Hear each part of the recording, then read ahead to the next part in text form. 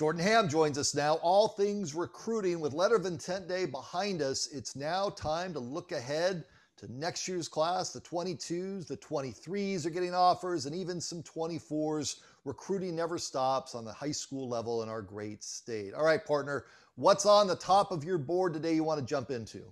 Yeah, a lot of guys, as you said, from multiple classes getting offers from Pac-12 programs. Demond Williams continuing his hot recruiting streak right now. 2024 Basha quarterback, already has a couple of Pac-12 offers, adds another one from Colorado. We've seen Colorado come into the state, recruit Brendan Rice, another Southeast Valley, a Chandler guy. And he's been doing really well up in Boulder. Now they're following suit with Demond Williams. Ben Morrison over at Brophy, the talented defensive back, gets an offer from UCLA. His teammate, Zach Swanson, gets an offer from USC. So they could be potentially teammates turned crosstown rivals from a couple big Pac-12 programs. Elijah Page, this is an intriguing one, offensive lineman over at Pinnacle 2023. He adds an offer from Arizona, and you see a lot of size out of him, and you're seeing him continue to develop.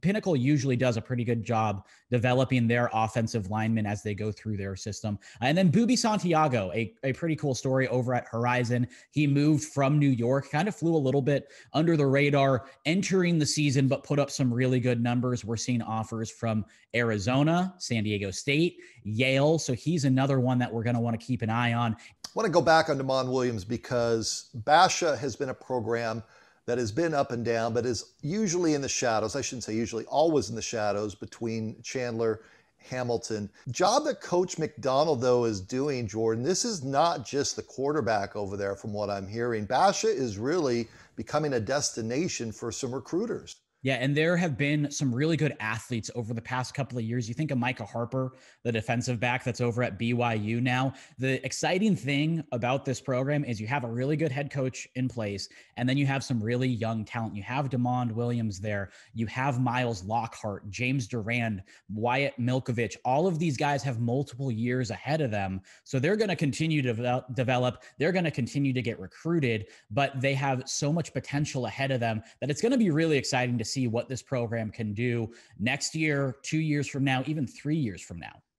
San Diego State comes in and they throw offers all over the place. The Aztecs trying to go after some big game hunting here. Yeah, and they have done that over the years. It seems like every class, they get one or two guys that might have flown under the radar a little bit on the recruiting front, but really good football players. We already mentioned Booby Santiago. Russell Davis adds an offer from San Diego State, the talented defensive end over at Hamilton. Lance Holtzclaw, a guy I'm really excited about, Desert Ridge. He's played outside linebacker. He's played defensive end. He can play some tight end as well. I got to see him on the 7-on-7 circuit this last weekend, and he was so athletic. Offers from Boston College, Arizona, San Diego State, and now Idaho. And then Michael Masunis, the tight end over at Hamilton, also adds an offer from the Mountain West program. Before I get you out of here, any other notables you want to throw out this week? Yeah, Nason Coleman, a guy over at Chandler. He wasn't talked about much this past year because he had a knee injury, ended his season really before it got going. He adds two offers from some Ivy Leagues, Yale and Dartmouth.